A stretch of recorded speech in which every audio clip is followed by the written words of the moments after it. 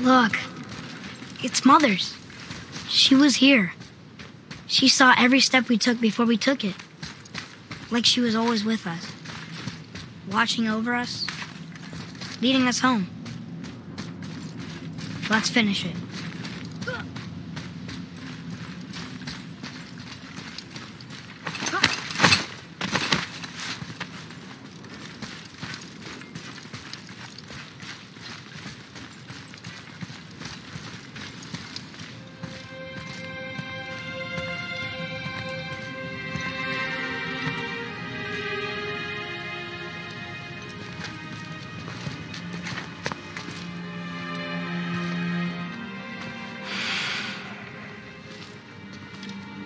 Father? No. We do it together. Son.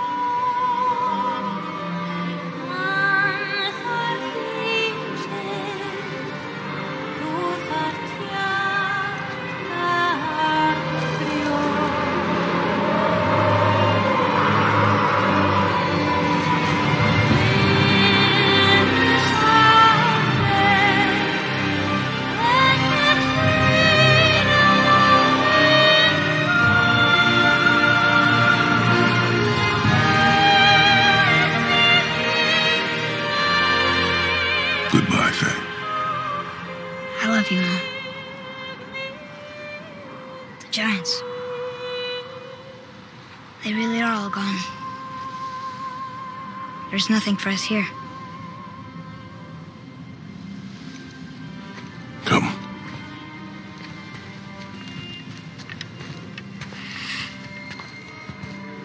So, I get that Mother was a giant, which makes me part giant and part god. And part mortal. Right.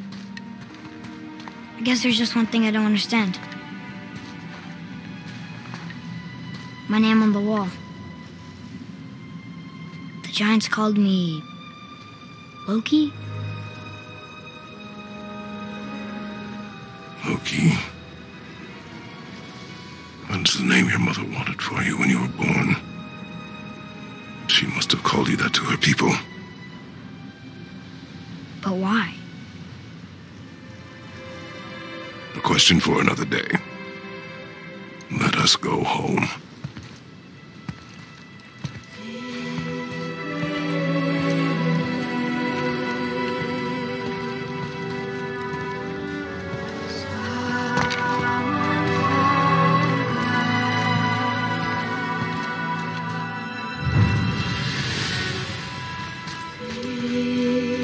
Guess it all makes sense now. Why she want to end up here?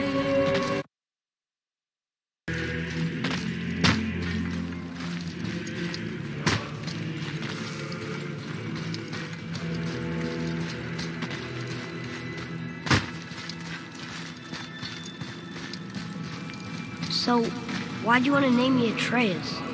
I know it can't be for a god. No. He was a soldier. A Spartan. The Great Warrior? All Spartans are great warriors. We trained from birth. Our lives were discipline, duty, battle, and death.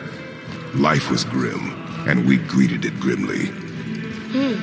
But Atreus of Sparta was unlike the rest of us. He wore a smile even in the worst of times. He was happy.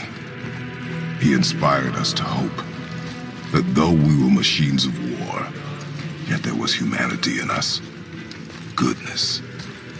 When the day came for him to lay down his life in battle, his sacrifice saved countless others and turned the tide in our favor. I carried him home on his shield and buried him with all the honors of Spartan custom. His memory was a comfort in dark times. Wow, you actually actually told a good story. Lemire missed it.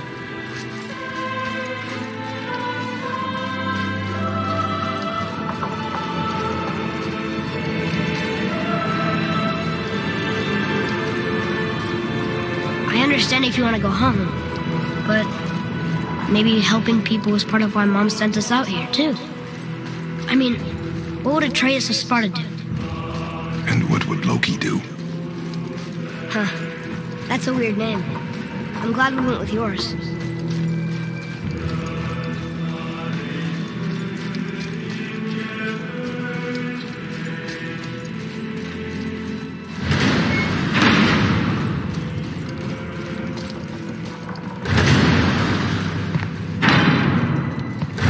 Lads, am I glad to see you. I believe I've reached my limit for dwarven charm. What happened, Mimir? They took an uncomfortable number of measurements and then proceeded to bicker about the weather. Where do you want us to take you? How about the warm confines of anywhere bloody else?